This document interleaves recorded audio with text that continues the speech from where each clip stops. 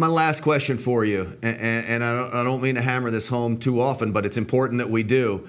You believe you could have saved Ambassador Stevens and the others' lives if you had the support early on and if you were given the order to go. Is that right? Yeah, I do believe that we would have definitely made a difference had we gotten over there earlier. And this is I validate it by because the Ambassador Stevens and Sean Smith, they died from smoke inhalation. And it took them a while before the fires got started big enough to do that. And had we been over there right away, and it's a kind of, I guess I put it this way, it's kind of hard to light a match if you're getting shot at. Yeah. So we would have been a distraction to the guys that were starting the fires, and it would have made a difference in their lives. With that, I think Hillary Clinton has blood on her hands. I agree.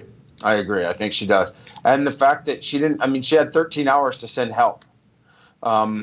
Before Ty and Glenn got killed, because Ty and Glenn didn't get killed till about 5:30 in the morning. So I get with that about 9-10 hours.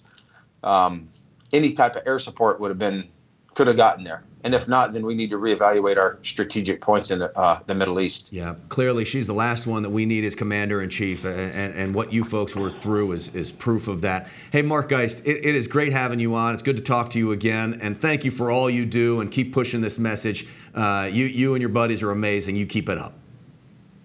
Hey, thank you so much, and great to be on here, and looking forward to coming back sometime.